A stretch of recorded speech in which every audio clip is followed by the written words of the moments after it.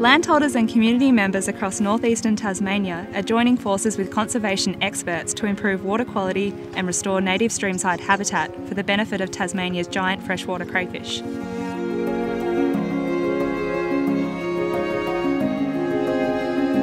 My name's Todd Walsh. I have worked with the giant freshwater cray for 25 years. Besides being the largest freshwater crayfish, they're also the largest freshwater invertebrate on the planet, and only found in that northern strip of Tasmania, makes them very iconic to the region.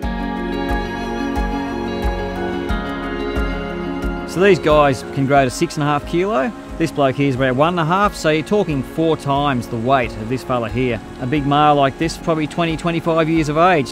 The Tassie giant freshwater cray can live up to 60 years, we think. So it's surprising to people that you get an animal of this age living in such small creeks in a small part of Tasmania.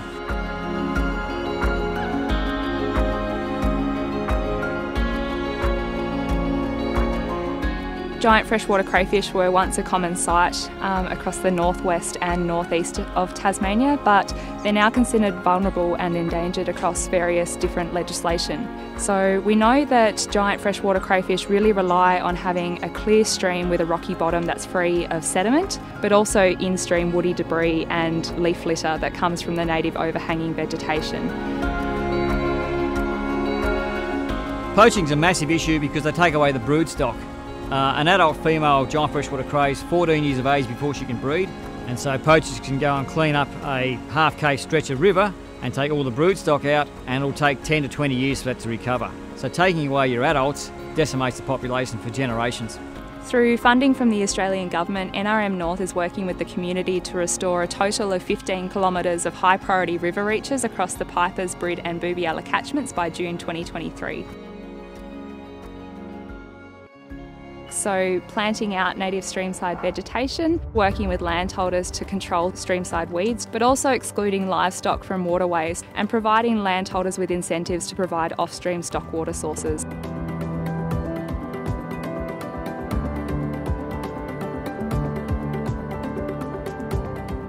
We've also got a really strong army of volunteers that come out and work with us on ground to help landholders in planting these projects as well. So it's a really strong partnership and a really massive effort on everyone's behalf.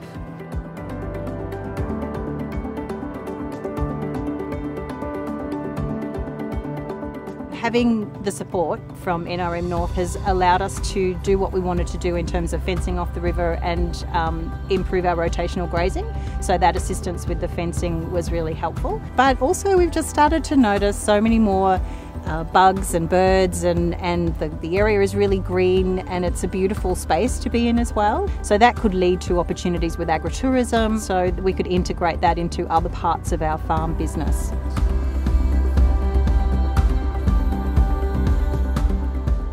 In a river like this, if these trees aren't here, slowly but surely this will erode into the creek itself. You might have 1 or 2 walking through here, but at the moment you've got 10 or 20 walking through. Having these trees go up, that population will just expand now, and you'll have a population in the hundreds within 20 years' time. There's something incredible about putting trees in the ground and knowing that they're going to be there longer than you're going to be on the earth. This is the start of something for the future, and that's really incredible to be part of that and to do something for the planet that's really going to leave a legacy.